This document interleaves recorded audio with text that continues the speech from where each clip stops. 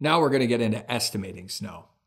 Now, estimating snow can be complicated because there's a bunch of different ways to estimate snow. You can estimate it as a seasonal contract, and you can do that very simply, or you can take a very detailed approach to that. You can also estimate by the push, and once again, there's varying detail levels of estimation that go into there. You can do by the push of different snow depths. Other companies just do an average push and try to come up with a time for there. So we'll try to show you a couple of different ways of estimating while we're doing this so that you understand, based on your specific method, the best way to set up LMN to help you estimate. In this particular section, we're going to look at how to estimate snow when you're trying to come up with a by the push, or when it comes to salting, by the application price. Let's dive right into LMN now. Now, it's really important when you're doing an estimate for snow, you should almost always be using service estimates. Service estimates are the ones that count the number of visits, and they give you the opportunity to set something up as billable by the visit or billable by a seasonal price. You can tell you're using service estimates because the header up here in your estimating is a dark red as opposed to a blue header, which you'll get on installation estimates. Now, the first step to doing good estimates for snow is making sure you have a good, accurate address. Because what we can do now is click the Measure Site button. The Measure Site button will pull up the address of that job site. And here, I can now draw an area just by clicking my mouse around the area we want to plow so that I get a pretty accurate site measurement here of how wide this is. I'm just going to drag my points here all around the lot. And we could get as detailed or not as detailed as you'd like. I'm not going to spend a whole lot of time doing good details on this video, but we'll get it close enough. There's our measurement around the area of the lot, and down here it tells me 1.66 acres. I'm going to round up to 1.7 for our estimating.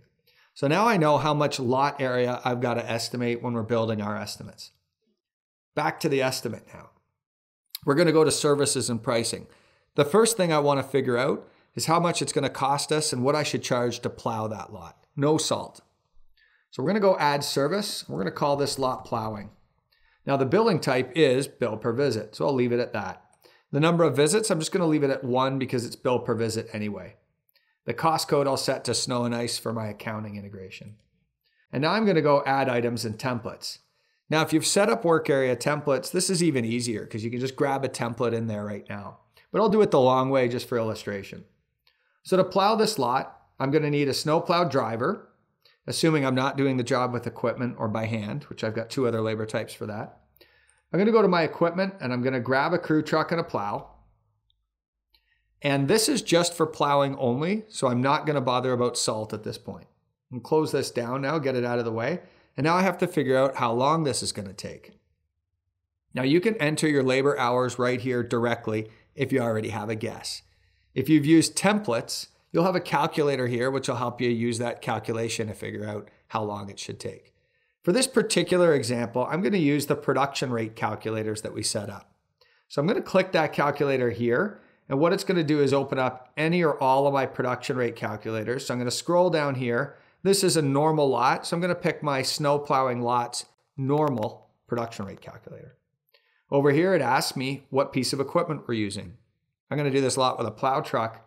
So right here, I'm going to enter that in. Now I was going to round that up to 1.7 acres. So after I plug that in, you're going to see here that it's going to calculate for me based on a production rate of 0.8 acres per hour that I should take 2.13 hours to do this lot. Now, if I thought this lot was easier, I could increase my production rate and now my time goes down. Or if I thought this lot was harder, I could decrease my production rate and now my time goes up. Or if it's exactly a normal lot, I'll just leave it as even. Now, if I want to round this up to the nearest quarter hour, I can put 0.25 in my rounding factor and it rounds up to the nearest. So now I've got 2.25 hours for this job. I'll click Update Estimate, and I'm also going to need a truck for that same amount of time. And I now have a price for plowing this lot. At a 20% profit margin, I need to charge $210.16 to cover the cost of this lot. So that's our plowing. What about our salting? Let's add that next. So we're going to add another service. I'm going to add one called Salt Application.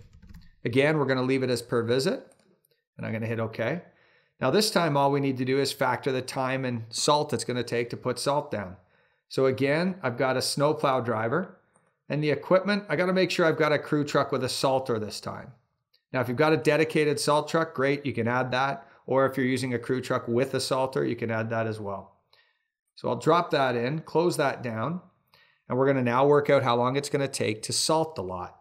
Once again, you can just throw a number at that right here if you want to, or if you've set up a production rate calculator, which I have, I'm going to go in here, and again, it's 1.7 acres, so it tells me it's going to take me about 0.28 hours to salt the lot. I'll round that up to the nearest 0.25, so that's 0.5, and throw it in there. Now I've got my driver and my crew truck. I don't yet have my salt. So we'll go back to add items. I'm going to add the materials, and I'm going to add salt. We're going to use bulk rock salt from the yard, so I'll drop that in there. And now I've got to just put in the quantity of, just off the top of my head, we're going to use 0.75 tons of salt for that lot. And now I have a price for salting the lot, just under $150 an application. So now I've got two items in here. I've got salt application, and I've got lot plowing, and I've got a per visit price over here for each one. For those of you who like a little more detail in your estimates, like lot plowing by the lift, for example, a 2 to 4 inch event is this price, a 4 to 6 inch event is this price. We're going to do the exact same thing we just did, but just crank it up a notch. Here, for example, under lot plowing, I've got my driver and the plow. If I want to make this a lot plowing 2 to 4 inch, what I'm going to do first is just change the name of this to 2 to 4 inches so that we know what this one was for. So now I've got my price for a 2 to 4 inch plow. Let's make one for a 4 to 8 inch plow. Instead of making it from scratch, I'm going to drop this down here and say copy.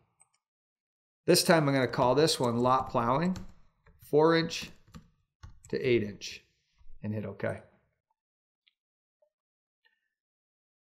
In the lot plowing, I've got my driver and my crew truck time, but of course now we're going to have to increase it if it's going to be a deeper snow.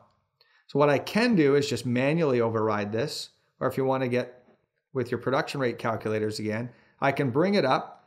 Again, I'm doing 1.7 acres, but this time in a deeper snow, it's going to take us a lot longer to plow. So I'll change my production rate this time to 0.5 acres every hour. This time it's going to take me 3.4 hours to plow the lot. I'll round it up to the nearest quarter hour. It takes me to 3.5 hours. So I'll set that up like that. We'll save our changes now. And the one thing I might do is just reorder this so that I put my salt application first, then I got my lot plowing there, and then I got my lot plowing of the deeper snow here. So now I've got two prices. I've got lot plowing 2 to 4 inch is $210. Lot plowing 4 to 8 inch, $327. Let's do one more now for a lot plowing of 8 to 12 inches. I'm going to copy this one, and this will be called lot plowing 8 to 12 inches. Hit OK. Now, once again, what do we need to do? We need to adjust our times and production rates. So I'll go in here, I'll grab my calculator. It's 1.7 acres. This time, though, we can only do 0.25 acres an hour because we're talking about a deep snow. 6.8 hours to do the lot. I'll update my truck here, 6.8 hours. And now I've got a contract that's priced by the lift with separate prices for salt application, lot plowing 2 to 4, 4 to 8, 8 to 12, and I did it in just a couple of minutes or less. Hit Save Changes, and you've got a good snow estimate that'll allow you to price your jobs per visit.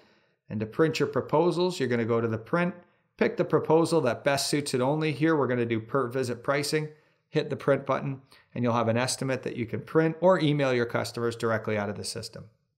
Companies are going to want to make sure that before they print their proposals or generate anything for the client, that you got your verbiage filled out. So don't forget, under the client notes section, you can set up client notes here with your contract terms and specifications.